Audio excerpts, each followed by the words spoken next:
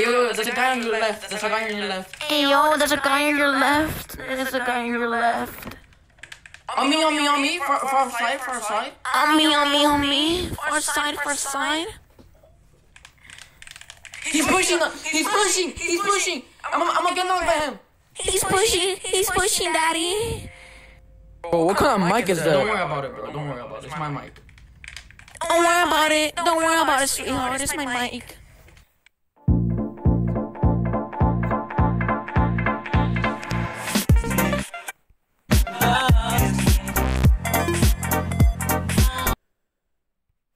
Weirdest people in history that I feel we should address. First off, the guy who discovered milk. This dude went up to a cow, yanked its meat, saw the white stuff come out of it, and his first thought was to drink it.